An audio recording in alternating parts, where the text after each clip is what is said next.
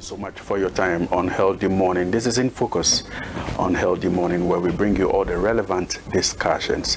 Today we are in Parliament and we are privileged to be joined on In Focus by Honorable Paul Twum Barimah, who is the MP for Doma East in the Bono region. Honorable, you're welcome. Thank you very much, my brother. Let's start off with your assessment of the Electoral Commission's new CI that is in Parliament now. How do you see the CI? Is this something that Parliament must pass? If we say Parliament must pass, I don't get it, because clearly if it goes through the processes and meets Parliament's requirements, we have no option. It's a constitutional mandate that we must follow. So, but you know, the minority raised issues with portions of the CI, indicating that, number one, for everybody to get the Ghana card, at least 90% of Ghanaians should get the Ghana card for it to be used as the source document for the continuous registration, and also for the polling stations to be stationed at the district offices of the Electoral Commission. They believe that that cannot be right.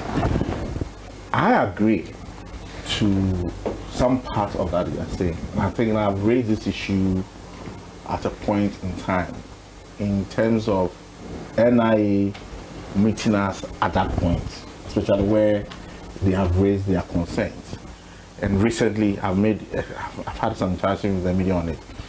The NIA must be able to help us to resolve the issues of our brothers and sisters on the other side. And it's a genuine concern. I need a card. You must give me the card. If I don't have the card, I can't register. So you can't push me when you don't give me the card. However, the NIA is telling us that per the census, the recent census conducted, by 2024, we will have about 19 million Ghanaians being in a position to vote. That is the number that we will have. NIA at their last meeting with Parliament, session with Parliament, told us that they have printed and issued 17 million cards. In other words, they have about 2 million left.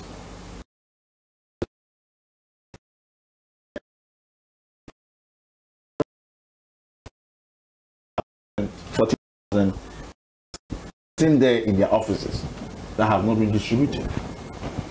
They have about 500,000 cards in their system they are yet to print. I mean, if you take this 600,000 and even 500, that's about 1.1.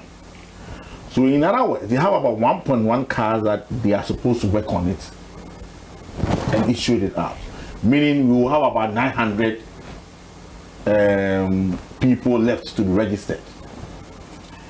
In all honesty, there's no way we can get 100% for any voter turnout.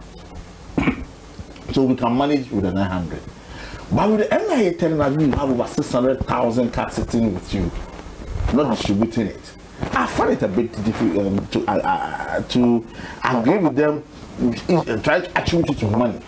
They need money to do the distribution. How do you need money? I'm sure HSTV, if they come to you and tell you that, oh, we have this 600, help us to communicate to the people where and how they can get it. I'm not sure you're going to charge them. Maybe not. Exactly. So I don't see why you are telling us that is money. That is not money. That is, they are failing to be proud. That people, for Twum Barimah, your card has been sent to Doma East. So find time and go to Doma East District Office and look for your card. Or all Bono cards has been sent to Sunyani Coordinating Council.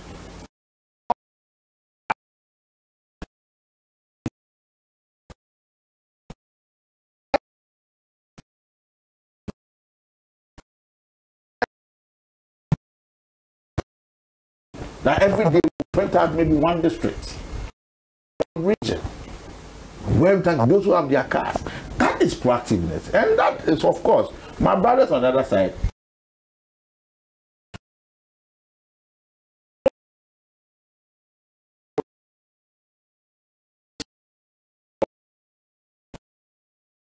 That we have to vote, and let's look at some of the constitution in terms of the voting rights and all that. And that is what it is. If you take 42, the right to vote,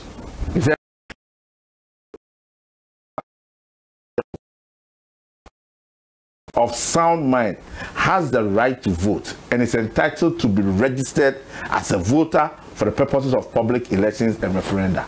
It's entitled to be registered. It's entitled to. So meaning you must be registered. This clause gives us two legs. It means the registration can be done if you have fulfilled the part of registration.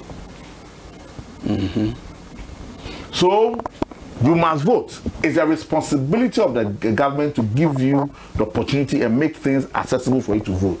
So EC making everything. So the EC must register you and then be able to make you vote. Those are the responsibilities of the government. Yeah. This article. Then it comes out you must be registered.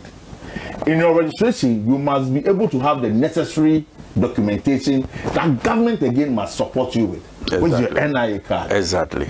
However, in the process of that registration and that documentation, you must be able to make that move. That onus falls on you. So therefore, you can only get NIA card if I move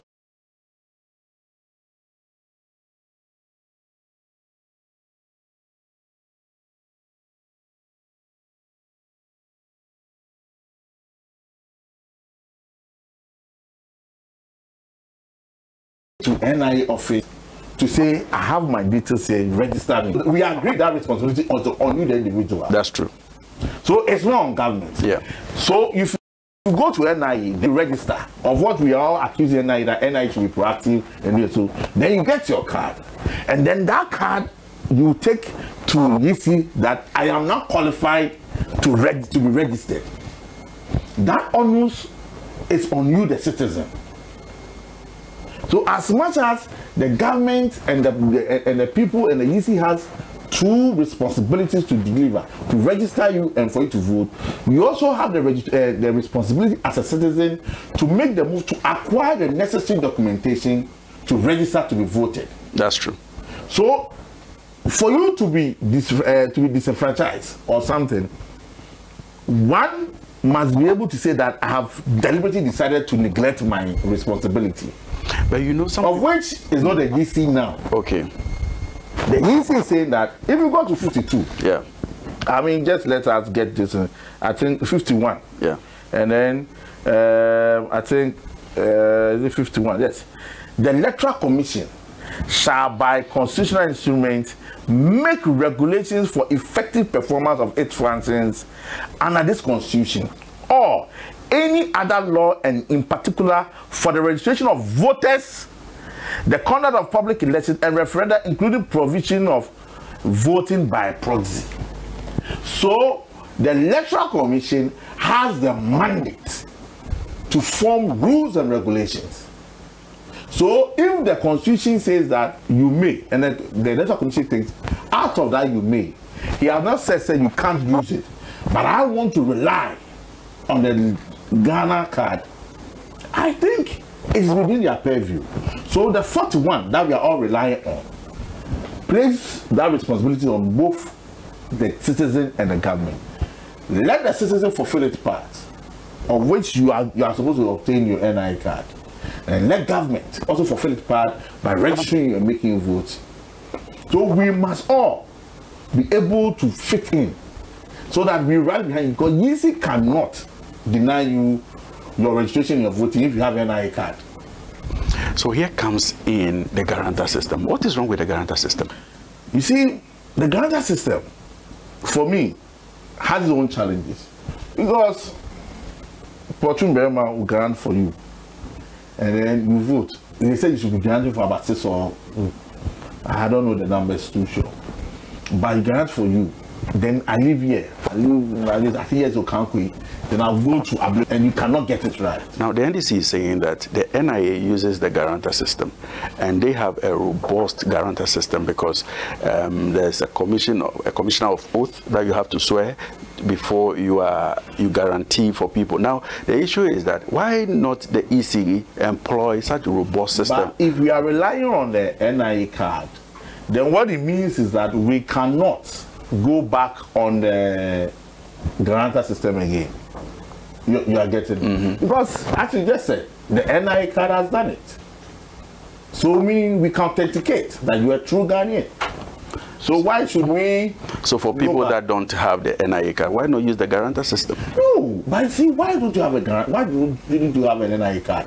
You see, my brother, we always want to compare ourselves to the Western countries. Yeah, we do that. If we go to UK right now and you don't have an NI, you cannot do anything. You are aware of that? I do. If you go to US and don't have SSN, you cannot do anything. So why is it that we are finding it difficult to appreciate that you are supposed to get a card that will make you a true citizen? Don't forget that, you see, you are talking about NHI and drivers and all those. Maybe myself, we have a friend in the US, comes to Ghana because we know we don't have enough money. We go to Kakwe NHI insurance office. My brother is here for about 2 months. So let me do an NHI card for him or her, or whatever, a friend. So that in case of medical accessibility, I don't need to pay. That doesn't make him a Ghanaian. Or he comes in with international alliances. And I go to NIA and this my DVLE this my brother will be here for about 3 weeks. He has international driver's license, so I feel like I want to get licenses, regularize some of the licenses. That cannot make him a Ghanaian. But all that we are saying, that's why the honor is that go and attain your card. And now the NIA is challenged financially to register more people. Now they have the cards. That's what I'm saying, that in terms of voting, in terms of the voting pattern, if NIA is going by what they've said, they are not challenged. That's what I'm saying. You said by 2024, the people who are ready for voting are 19. Now the 19 million, you've already registered issued 17 million. Exactly. You have 2 million. There's 2 million left. You have over 600,000 cards you printed in your office. You have 500,000 people you've registered in your system that you are about issuing the cards. So if we add the 600,000, it was more. I think 640,000 or so, but let me work within the 600,000. And the 500,000, that is 1.1. Then 1.1 is left with only 900 voters, 900 people. Do you see the minority and the majority finding some common ground, building some consensus, moving forward on this CI? I think if NIA, that's why we are calling NIA, if the NIA is able to meet all of us in middle, of course we will come to a compromise. Because as you said earlier on, it is the only way for us to vote. And that is where we are. Give us the card. And we will go and register and come and vote. If I don't have the card, how do you expect me to go and register and vote? So I'm sure if the NIA is able to help us even distribute this 640,000 and is able to issue out your 500,000, I think we'll come to a common ground on this. And one thing that I've been thinking about between the majority and the minority is that the majority feels that the NDC is always opposed to every electoral reforms. Do you think so too? You know, don't forget when we're moving from opaque to transparent boxes, they opposed it.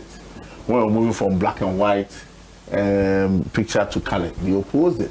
When we're moving from biometric, wanted to bring biometric, they opposed. Of course, they've opposed every electoral system. But my brother, you see, I don't see why they oppose, because when the voting pattern comes in and the people said I've changed a certain government, no one can do anything about it. I think it's about time we know that the will of the people cannot be changed in any form or shape.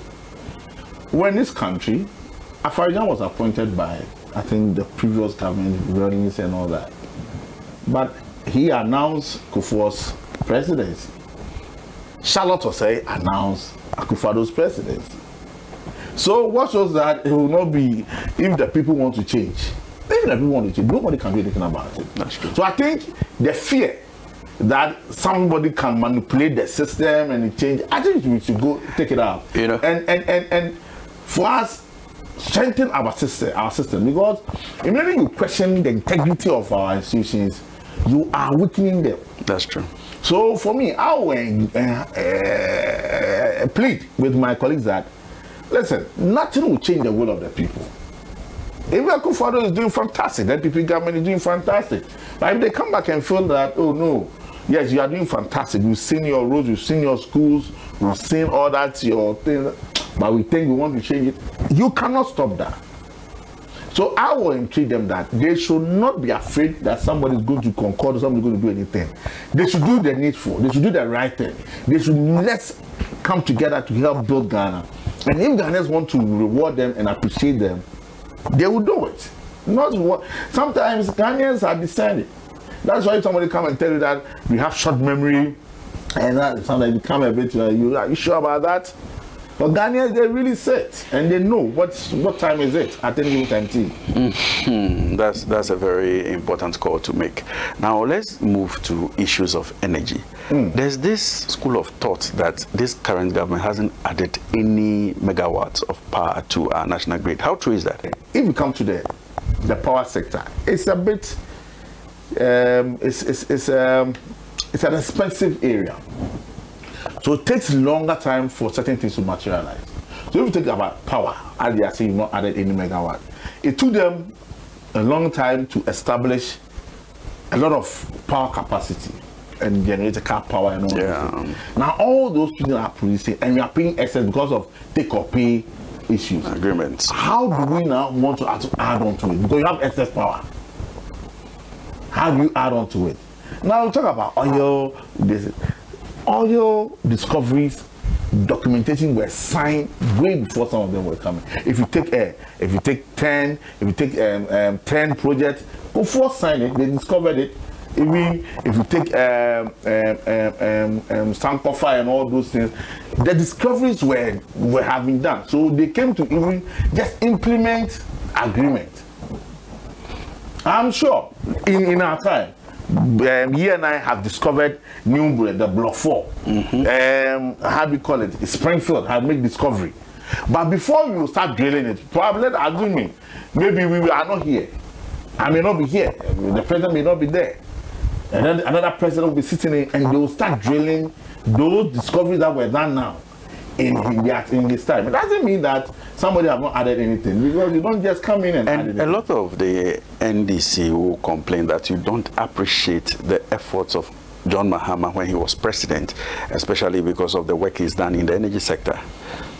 I will say appreciation. Acknowledging his works. We do acknowledge. We do acknowledge that you see, during the time of doing so, they tried their best, even though they couldn't solve it. But they insisted that they solved it before leaving office. You see, let me what they did. Yeah, it's exactly what I've just told you. They put in a lot of capacities, strategies to curtail it, but it was resolved when they were not there. Explain that to us. So, as I was saying that, Kufuor issued out. How do you call it? Commissioned companies to go through exploration and and they discovered oil.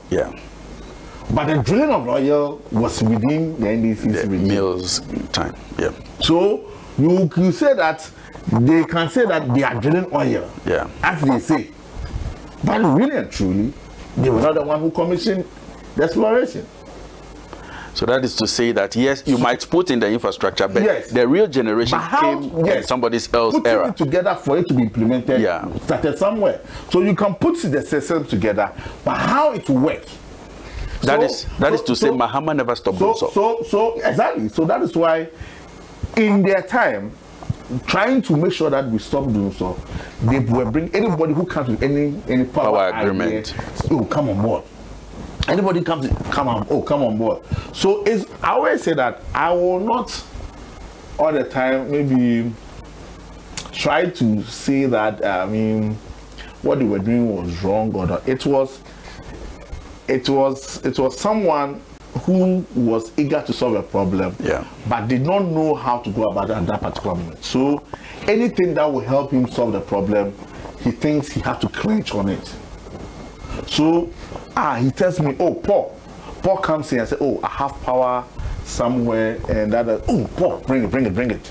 Then Paul, they'll sign agreement with Paul. They'll tell us, oh, my brother, actually has something somewhere. They, oh, bring it. They say, oh, Granton has some. They did not coordinate it because the idea was that we want to solve an issue. So even though they were putting all those things together, the issue was not there because coordination was not properly done. So Mahama never solved them so before leaving office. I mean, we've said it countless times. Now I'm saying that they put in the infrastructure. They were in a position. I mean, they were eager to solve it, but putting the thing together to get it solved was done under this current government. That's what I'm saying, that we have a lot of IPPs, and I always say that as much as it is a toll on our finances, I always say, listen, the idea was not to put a toll on our finances. The idea was to solve an issue that will stabilize our power issue, and it ended up in that way because it was not properly coordinated. I get it. So if they have coordinated well, they would have known that signing take or pay with maybe E&I, which was an agreement of gas price, which really was it was really out of the market price. They would have known that no, we don't need to add any on to it. But they thought, yeah, and I said, this one much. Oh no, yeah, come. So what is your government doing to make the electricity and the energy sector holistically more robust? Oh, but you know, in COVID times, and in this Ukraine and Russia, that the people say we have emphasized, but you cannot talk about the global politics and global economy without mentioning these two. The NDC was asking, why would COVID and Ukraine war, Russia-Ukraine war, keep other countries and land only in Ghana and also give us a deficit of 15 points? No, which country did they keep? They made a reference to Cote d'Ivoire.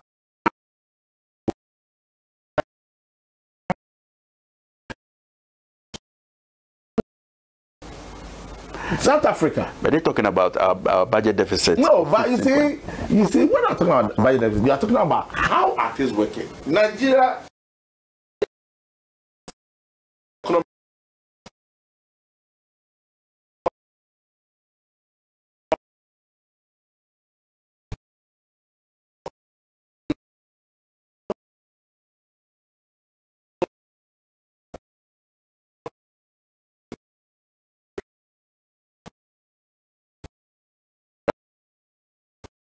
Challenge.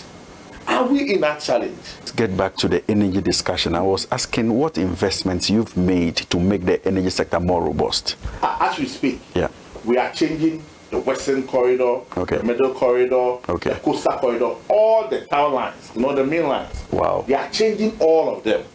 This is to enhance smooth flow of electricity for power. Wow. As we speak, between 2021 to 2022, we've commissioned about 3 substations. This is to ensure that, listen, power fluctuations and all that doesn't come in.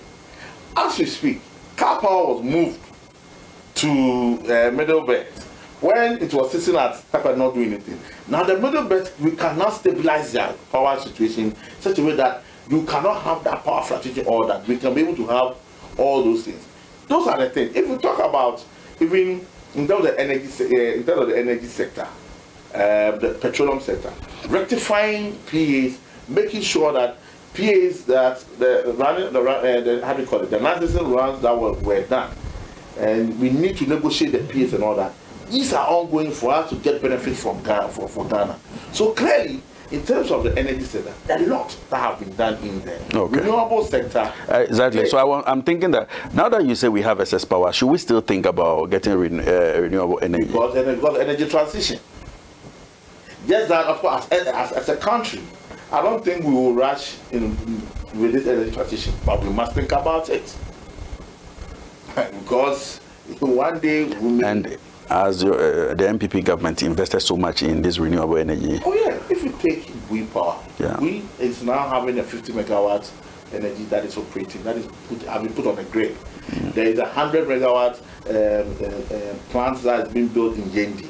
As we speak, a 4 megawatt has been built right now. One way that is going to be added on to it. Chachado, which is one, is also coming. Is also going to come out. So there are a lot that they have added on terms of renewable energy. Great. Even Jubilee House. Yeah. Jubilee House, about 70% of Jubilee House power is by solar. Wow. So yes, there's a lot that we are. And let's touch on nuclear energy. Where are we? Which phase are we with nuclear energy as a country? The last time that our committee met with the minister, I know they've come up with a policy. So they are now agreeing on which models. You know, they have a smaller size and a bigger size. Okay. I think the approval is for the bigger size, but they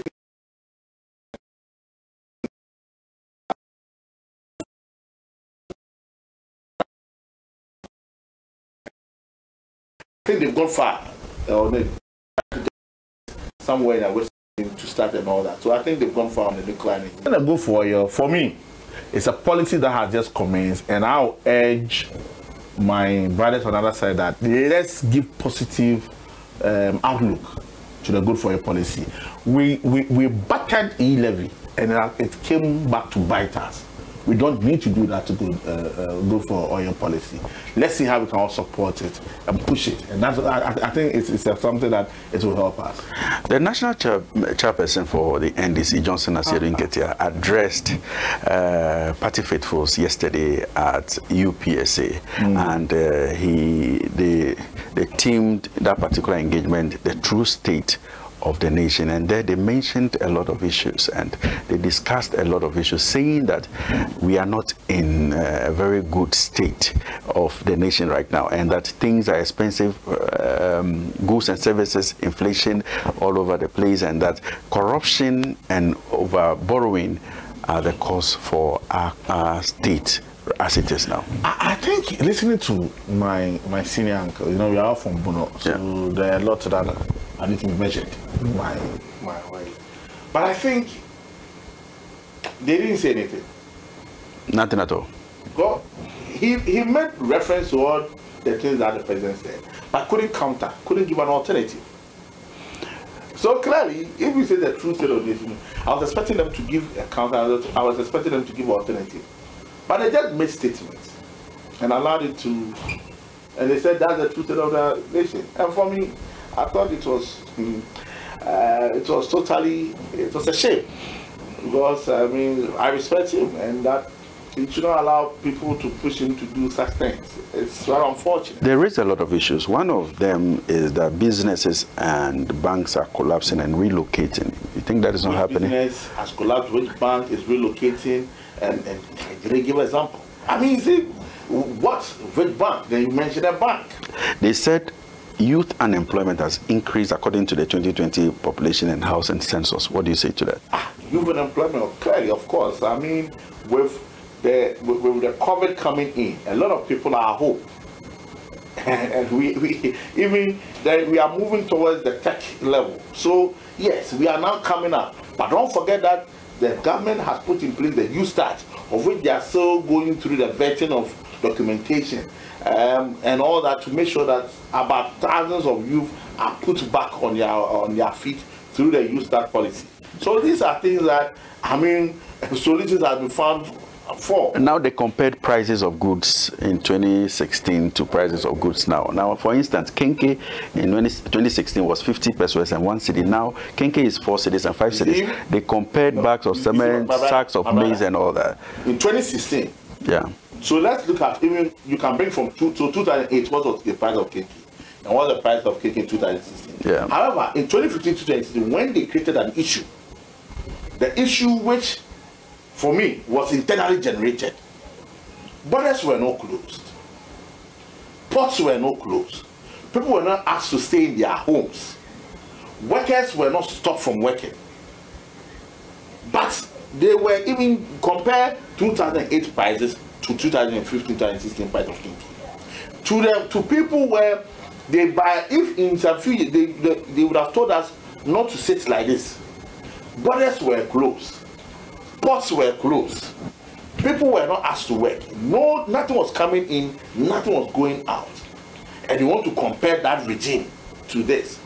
How? How do you compare it?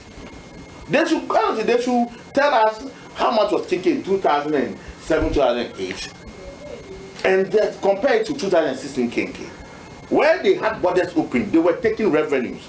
People were going in and out, taking money. But at this point, they said you can't bring anything, you can't bring anything out. They stop everybody, and they want to compare. I mean, this is really ridiculous. So you think the true state of the nation was presented by the president in Parliament? We are in difficult times, we are in challenging times, but we have revived the economy before, and we will do it again. It is a collective thing that we must put our heels together so that we can achieve this. Not trying to compare, do certain comparative analysis, which really doesn't match. Honorable Paul Twum Barimah is the MP for Doma East, and I am so privileged to have you on all these issues. And the explanations are on point, and we are grateful that you had time for us. And I also congratulate you on being the best MP, first-timer MP for the year 2022. Congratulations to you, sir. No, thank you very much. I mean, on that one, I think it is a collective, achievement, because clearly, if you won't come and interview me and I will not talk, nobody will hear of me. So clearly, it is your achievement, it's my achievement. So it's a collective thing that I always think that we must celebrate it together. Thank you so much, Honorable. Thank you too. This is In Focus on Healthy Morning, and my name is Derek Oyembuche. Stephanie will be on We Stay Alive.